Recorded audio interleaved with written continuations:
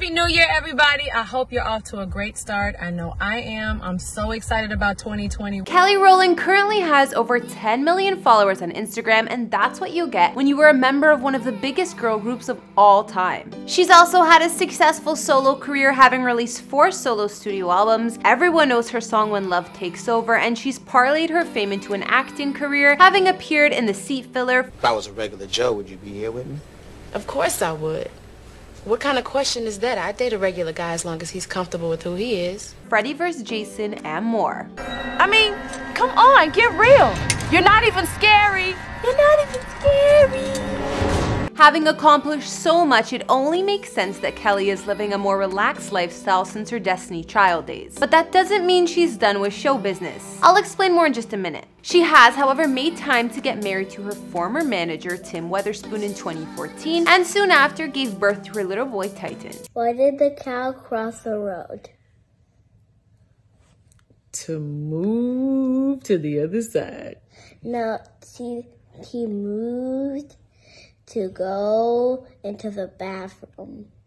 Hey guys, it's Kara, and I've already covered Kelly's house tour in a previous video dropped on this channel. We thought we would take a deeper dive into what she's been up to with a classic biography video. If you enjoyed this video, please hit subscribe and leave a comment for who to do next. How about some of the other members from Destiny's Child, or how about the Spice Girls? I love making you guys new videos and connecting with you guys on Instagram, so hit me up in the DMs. And now, let's roll that intro.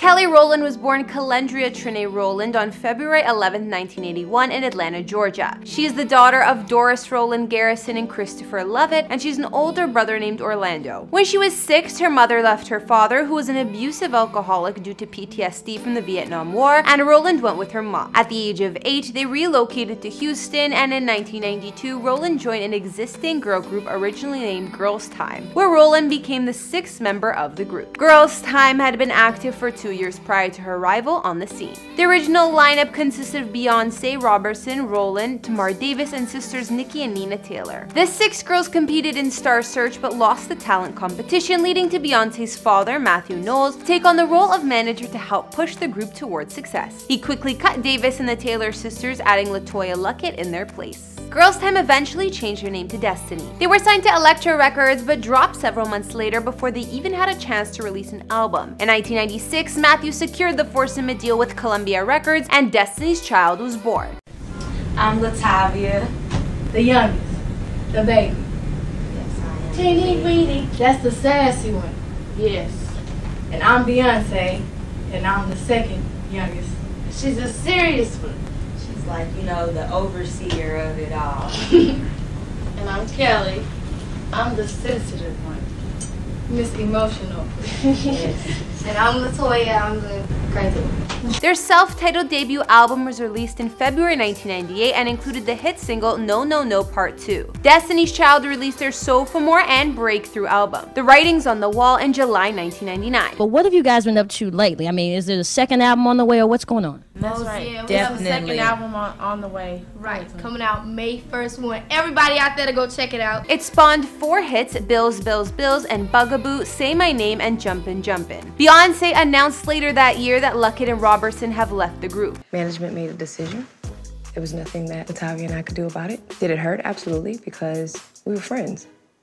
I went to school with these girls. They were replaced by Michelle Williams and Farrah Franklin. A much publicized battle with Matthew followed Luckett and Robertson's exits from the group. They accused him of unfairly favoring Beyonce and Rowland and keeping more than his fair share of Destiny's Child's profits. Beyonce, I understand you are the leader, right, of the group? Or I sing lead. Oh, you I'm sorry. Yes. So, do you all have like arguments, like sisters, at times when you have, We have arguments, but not about singing lead or. Oh, no, none of them arguments. The group faced another setback when Franklin abruptly just left 5 months after joining. Now a trio, Destiny's Child released their 3rd album, Survivor, in May 2001. It became a huge success thanks to the singles Independent Woman Part 1, Survivor, and Bootylicious. Shortly after Survivor's release, Rowland and Beyonce started branching out as solo artists. Kelly collaborated with Nelly on Dilemma, while Beyonce started spending time with a guy known as Jay-Z. Destiny's Child came together again in the studio in 2004 to record their fourth and final album, Destiny Fulfilled, which was released that November and included the singles Lose My Breath, Soldier, Girl, and Cater to You. When we say Destiny Fulfilled, you know, it's just surpassing anything that you could ever dream of, and that's what we've done. But when everything just blossoms and it grows and things just happen naturally, and it's just your destiny fulfilled. After embarking on a world tour, the trio announced their split in 2005, saying in a statement that they wanted to leave on a high note, united in our friendship and filled with an overwhelming gratitude for our music, our fans, and each other. Beyonce, Rowland, and Williams have only reunited on stage a few times since their breakup, most recently during Queen Bee's 2018 Coachella performance, but they've remained best friends. Rowland has released 4 solo albums, including her 2002 debut, Simply Deep, which came out while Destiny's Child were still active. Her hits include Like This, Motivation, and the David Guetta collaborations Commander and When Love Takes Over. She began dating her manager Tim Weatherspoon in 2011. She announced her engagement to him during an appearance on the Queen Latifah show that same year. They were married in Costa Rica on May 9, 2014, with guests including Beyonce and Solange. That same year, she announced via Instagram that she and Weatherspoon were expecting their first child, and on November 4th, 2014, Rowland gave birth to their son, Titan Jewel Weatherspoon.